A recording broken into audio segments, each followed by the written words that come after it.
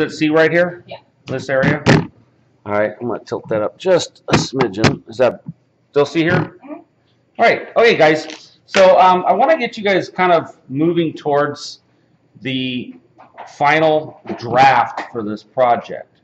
So one of the things that I want you guys to be aware of is that the requirement for the sizes of the slabs, right, is in your program document or in the project statement.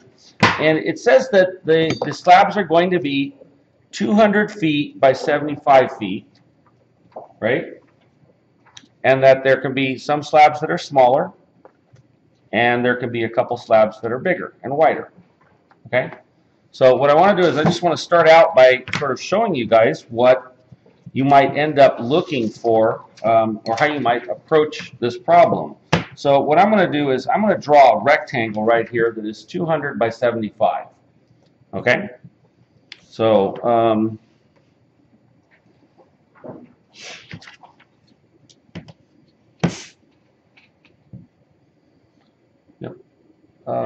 Natalie got the calculator up right there? Yeah. So give me 200 divided by 16. 12.5. So 12.5. All right, so I'm going to draw a rectangle that is 200 feet at 1/16 of an inch to a foot. Okay? And so that is that long. I just did a little math. I took 200 and divided by 16, and I came up with that. Now, take 75 and divide by 16.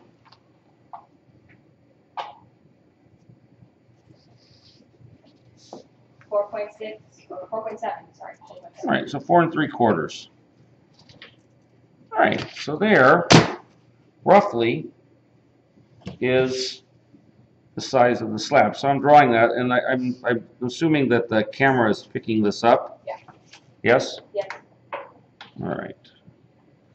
And I want you guys to notice that I'm kind of drawing it out in the middle of space here.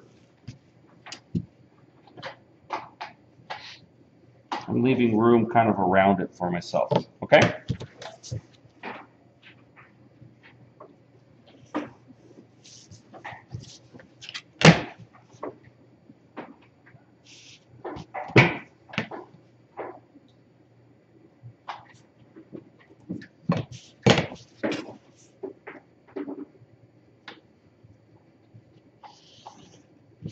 All right, so that is 75 feet at 1/16 of an inch to a foot by 200 feet. Now, you're not allowed to have parallel edges, right?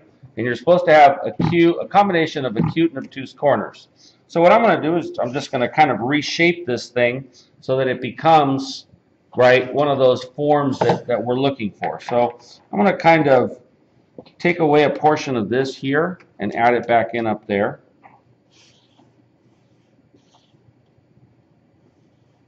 Okay, and so what I took away here from the shape, I'm adding back in up there. So then I'm going to take and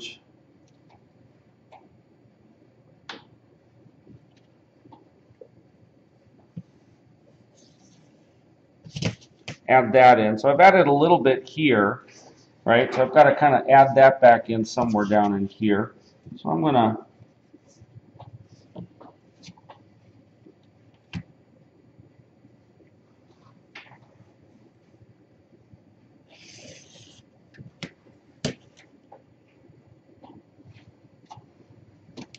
and so that becomes a rough approximation, right, of the same square footage that is in 200 by 75, right? This area here,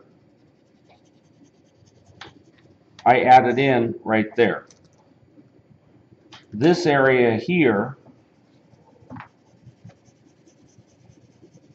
I added in a little bit there and some down here, this sliver, and in here. Okay, so that area adds up to there and down in here. So it's about the same size. It's about the same square footage. Okay, so that's going to be one of the slabs that I'll be using, right? And I can make it a little bit bigger or a little bit smaller if I need to. Okay, But what you guys are going to need to do is you're going to have some of these slabs kind of as a reference. So let me go ahead and cut this thing out.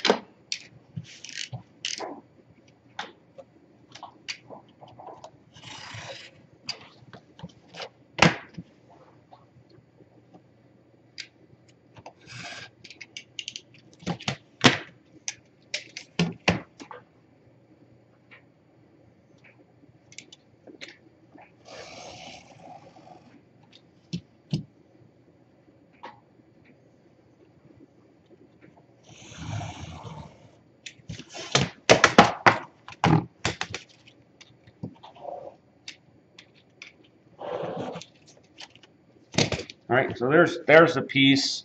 So you got to have you're going to have 5 levels from top to bottom, right? And they're going to be in 16-foot increments. So you are required to have some spaces that are going to be 2 and 3 stories high. So those are going to be in multiples of 16. So I'll show you guys an example from quite a while ago.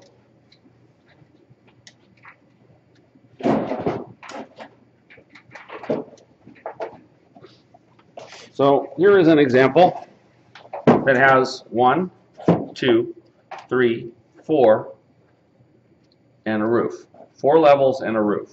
Okay? It's got some areas, such as here, that are 2-story tall. All right? And it's got areas such as here and down in here that are 1-story tall. So it's got a combination of height of spaces. Okay? And that's where having some elements that are smaller and a couple that might be bigger than the required square footage is going to come in. All right? So is there any questions about that? No? So what I'm going to do is, in addition to this one, I'm going to make one that's maybe about half that size. So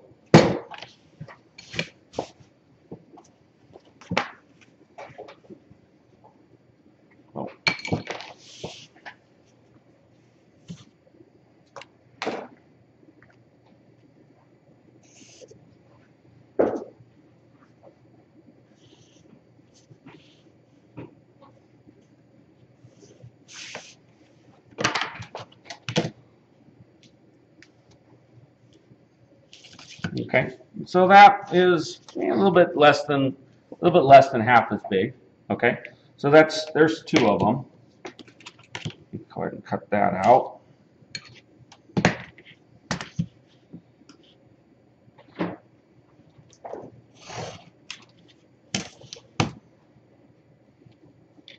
How many minutes are we at? 8. So can you warn me when I get to about 6 and then again when I get to 8? Yes. All right, so I'm going to cut that out.